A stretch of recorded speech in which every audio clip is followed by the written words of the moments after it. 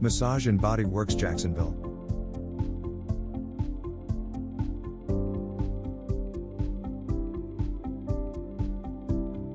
Let's talk about homocysteine.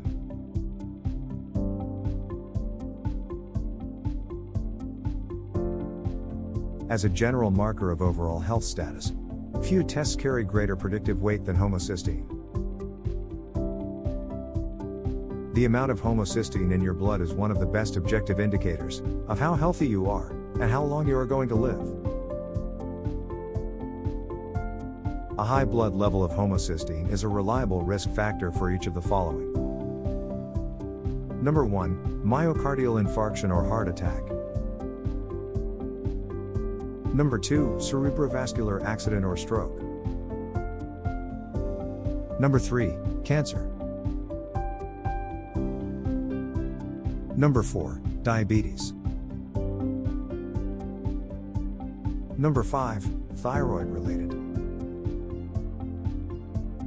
Number 6, neurological conditions like Parkinson's and Alzheimer's. Number 7, depression. Number 8, infertility. Number 9, chronic pain. Number 10, digestive disorders. What exactly is homocysteine? Homocysteine is an amino acid that your body makes from another amino acid called methionine. You obtain methionine from many of the protein-dense foods that you eat on a regular basis, such as sunflower seeds, eggs, and fish. Normally, homocysteine found in your blood gets converted into two substances, called SAMe or S-adenosyl methionine and glutathione. Both SAMe and glutathione have health-promoting effects. Specifically, SAMe helps to prevent depression, arthritis, and liver damage. Glutathione is a powerful antioxidant and detoxifying agent that helps to slow down aging. Conversion of homocysteine to SAMe requires the following nutrients. Number 1, vitamin B9. Number 2, vitamin B12.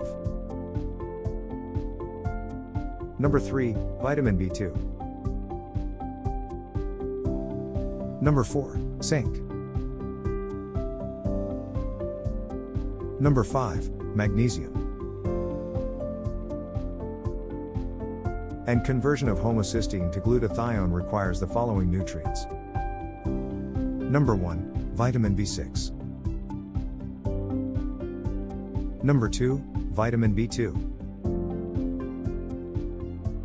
Number 3, zinc.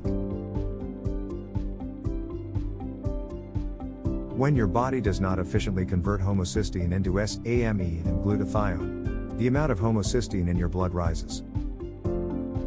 A high blood level of homocysteine hurts your health in the following ways.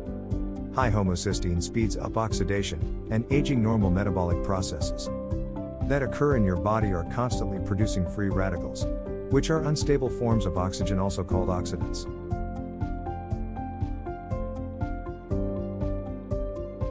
The pace at which you age depends in large part on your body's ability to protect its tissues against these free radicals. High homocysteine significantly increases free radical oxidation in your body, and the damage that comes with it.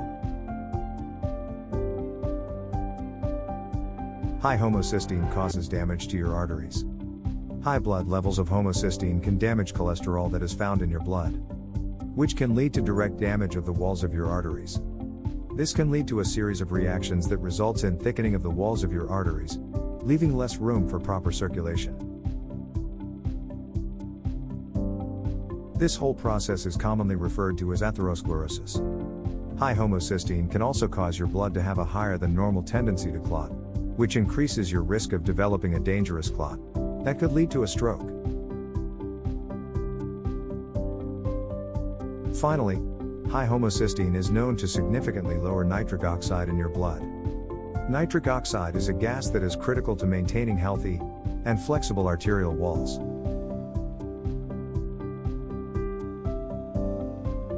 High homocysteine causes your immune system to weaken.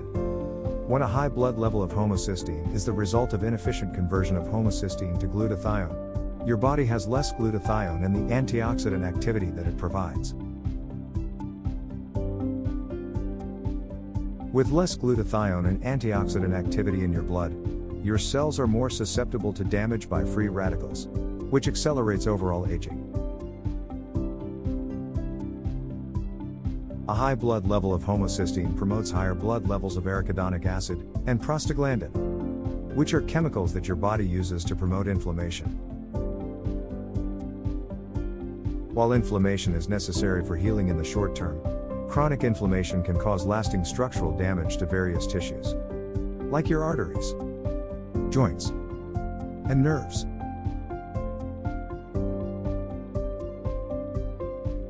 If homocysteine is such a powerful marker for disease, then why is it that we hear so little about it from doctors and in the media? The answer is simple. Currently, there are no patented drugs that are designed to lower blood levels of homocysteine. With no patented drugs for lowering homocysteine, pharmaceutical companies have no incentive to spend their marketing dollars on educating doctors and increasing public awareness about homocysteine. Some doctors who know about the diagnostic value of homocysteine may be reluctant to order this test for their patients, because they wouldn't know what to prescribe for patients who have high levels.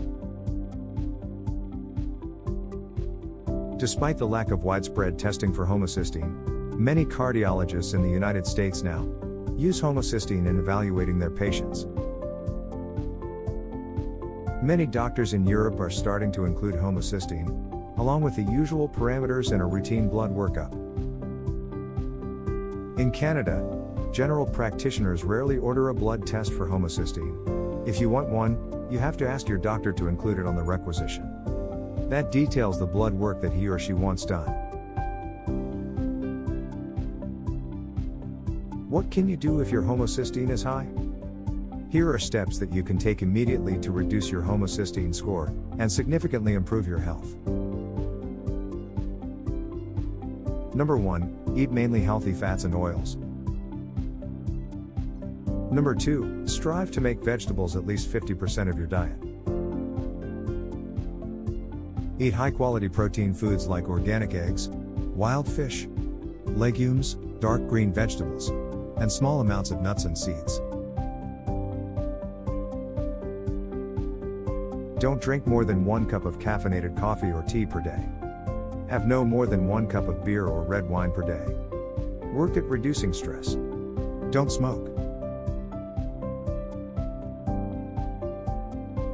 What is a healthy blood level for homocysteine? A good resource for information on homocysteine is the H-factor solution by Dr. James Brawley and Patrick Holford. Based on their review of numerous epidemiological studies on homocysteine, they have come up with the following table. Homocysteine level health status below 6 units. 10% of population extremely low risk for disease. 6 to 8.9 units. 35% of population low risk for disease. 9 to 11.9 units. 20% of population significant risk for premature death from degenerative diseases. 12 to 14.9 units. 20% of population high risk for premature death from degenerative diseases. 15 to 19.9 units. 10% of population extremely high risk category.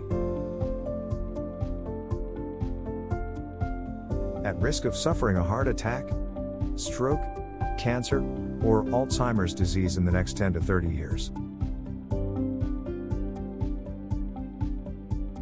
Greater than 20 units. Extremely high risk right now of heart attack and stroke. Thank you for watching.